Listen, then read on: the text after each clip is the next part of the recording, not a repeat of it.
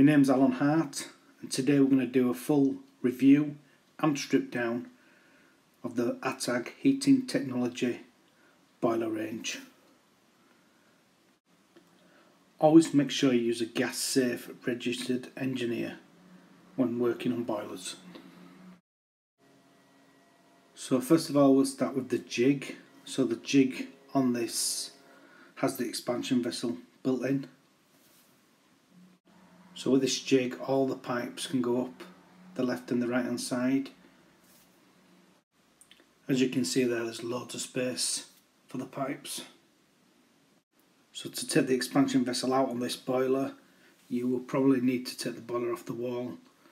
You may be able to take it up the back if the flue goes sidewards, and you'd need about 370mm space so that you can pull that expansion vessel out of the top. I believe that this is an 8-litre expansion vessel, so it may be that you need to fit a bigger expansion vessel anyway. So you can get a remote expansion vessel kit, so the boiler will connect straight back to the wall, and then you can use this bracket with the strap with your existing expansion vessel. So by fitting the remote kit, you can save about 90mm from the depth of the boiler, which will then make this boiler a cupboard fit boiler. So the depth of the boiler then will be about 265mm, so it's very small. Once you have the back jig on the wall, the expansion vessel will connect on this connection at the front of the boiler, making it very easy for the future. If you have any problems with sludge blocking this pipe, you can easily disconnect it and take it off and clean it out. First of all, we unclip the top there, and on the other side there, the whole case will come forward. But you'll notice on the case here, we actually earth the case. This is because the case has got a physical seal on, and obviously it doesn't earth itself naturally through any screws or anything like that. Got somewhere safe. The case has been put somewhere safe. So the next thing you need to do is remove the silencer there on the air intake. It's on some Velcro just here, and that'll physically lift up and off. That needs to go somewhere safe too. So we also need to disconnect 2 plugs from the fan. There's 1, there's 2. Undo the gas valve. Obviously this is normally tighter. I've done, for the purpose of the video, I've loosened it with the spanners. The nut off the gas valve just comes straight off. So we need a 4mm Allen key. This 4mm Allen key can be used to pretty much dismantle most of the boiler. Off like that. 1. They're both turned inwards. 2. The bars slide forward. There's 1. There's 2. So now we need to gently slide the whole burner forward, taking it out with the fan, like so. So it's an EBM fan, ceramic burner, and the burner may just need brushing if it's particularly dirty or anything. This is a new boiler. You also need to check on the back, removing this clip here, which I shall do in a minute. But if you just want to have a look in the heat exchanger there, you'll see the tubes. So I've just unclipped this clip here, it's a flathead screwdriver, something in there just to pry it out. Gently remove the ceramic burner. Easy as that.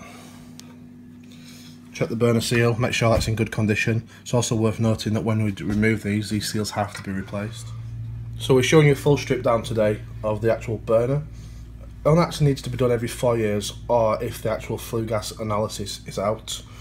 So every 4 years these seals need changing. This is brand spanking. To take the gas valve out, you've got 2 little caps that go into the top of the boiler there, and then you've got 2 4mm Allen key connections. There's a plug on here, that side, and then what we do is undo these nuts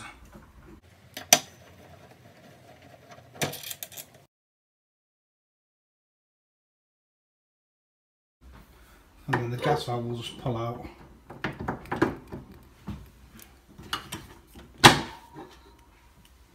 Like that. So this side of the gas valve doesn't have a nut on it, it's just on an O-ring. So if you see there, it's just got an O-ring. So to put that back in, you just push that back on there, and you tighten screws back in top. And then we can just show you now putting the burner back in. So we'll just slide it in and connect it.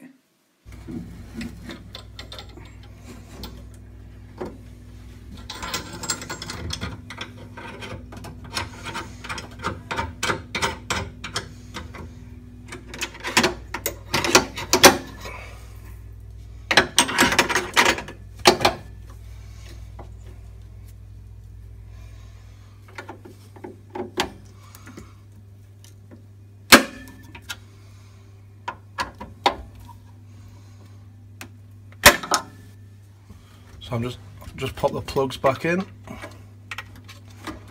into the fan,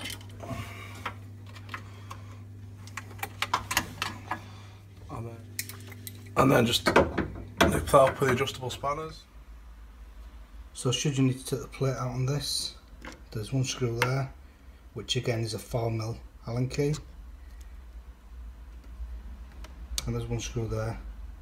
So all you do is undo them two nuts, lift it out, lift the diverter head off, and then just slide the plate heat exchanger out just there.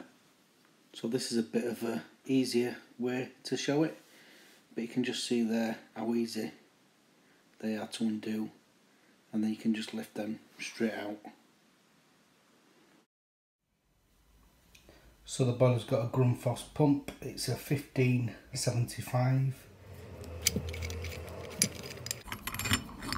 Cartridge inside, the cartridge is brass, so it feels like a very good quality cartridge that. So the flow turbine on these is made by Honeywell.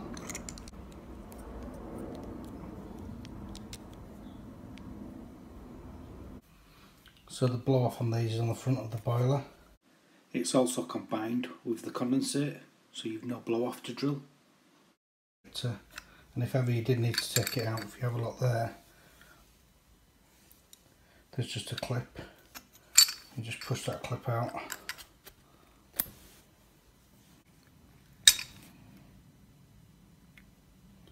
So the tails on the bottom of this boiler are telescopic, which means you can pull them up and down to go onto your jig.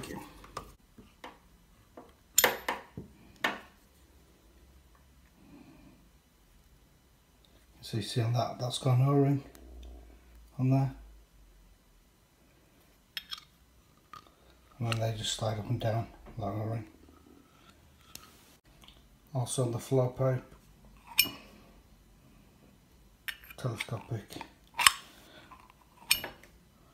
So again, it's just on an O-ring. We've also got a built-in filling loop on this boiler. So you've got your nickel plated steel pipes there, and your brass configuration, and I believe it's a copper pipe that's on the top of the pump. I hope this video was of some use. Thank you for taking the time to watch our video.